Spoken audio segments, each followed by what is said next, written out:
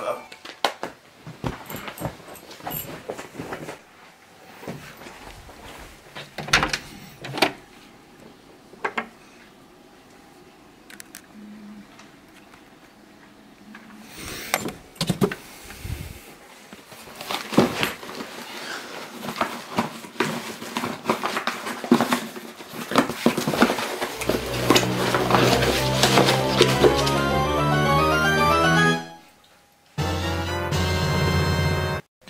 Okay, so here it is, my friends, Zelda Bible, or as it's called, Zelda Hyrule Historia.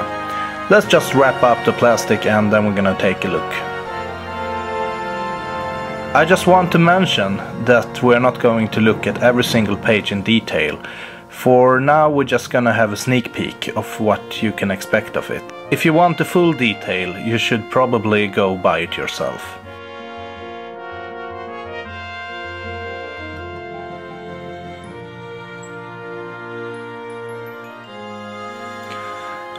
First page is the introduction and some shit about Miyamoto.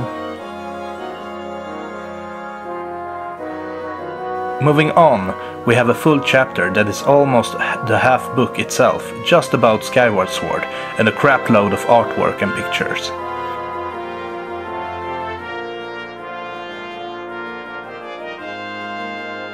To be fair, I love Skyward Sword, but do I consider it the best Zelda title? No. So what I'm hoping for is more retro stuff from older Zelda titles in this book. We're gonna get to it, I hope. So what can we say about the book? It's a hard case, which is very nice. There are 276 pages and everything is translated from Japanese to English. Now, I haven't gone through the book before, so I'm just gonna ramble about it and as I scroll through all the pages, as this is the first time I have this book in my hands.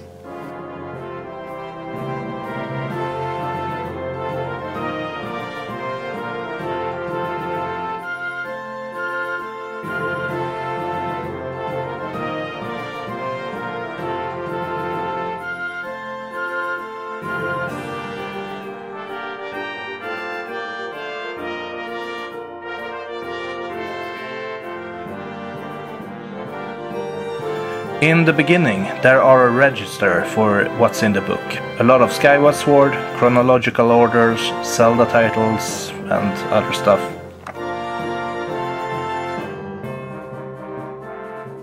History of Hyrule. Here we have all the story behind the franchise and Hyrule, and also which game comes in the chronological order, if you prefer that sort of stuff to dig into.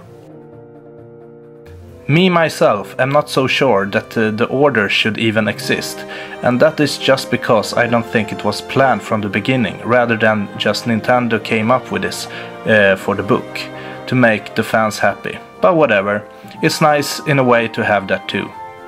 Only problem is that from now on, every Zelda game would have to fit in somehow, which wasn't the case before.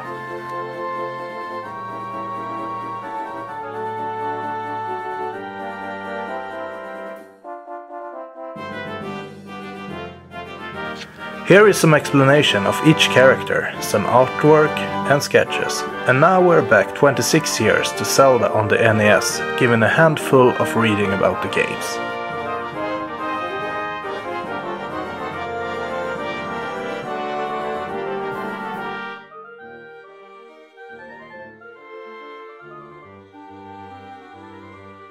Here we have Twilight Princess, Four Swords, Wind Waker, Phantom Hourglass, Spirit Tracks. Guess this book got it all covered, so no complaints there.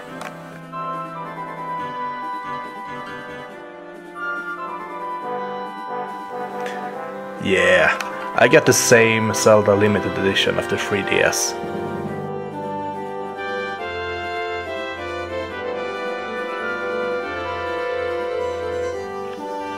Here is where the book is full of art concept and drawings of the characters.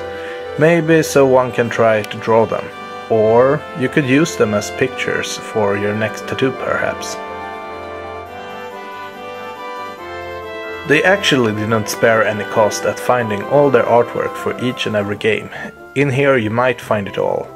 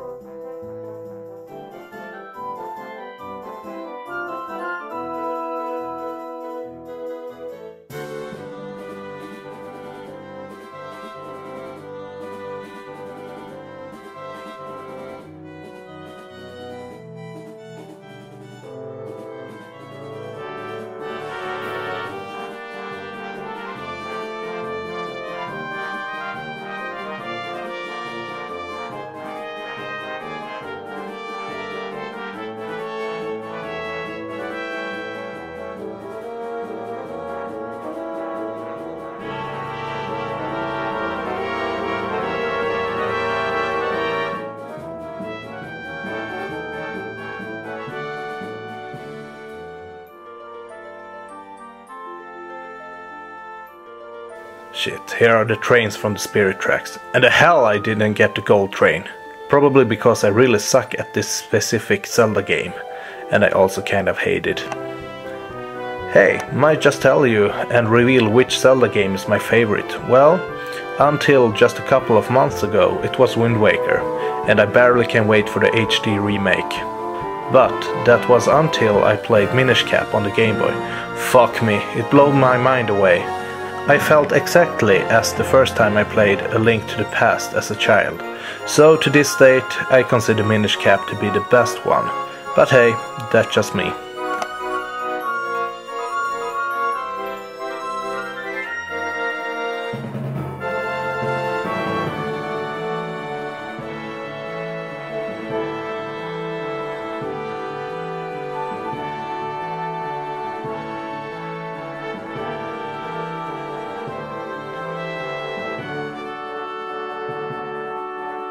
Okay, to finish this off, the Zelda book shows you a never seen before manga cartoon at the very end of the book, and as it is a manga, you have to read it backwards.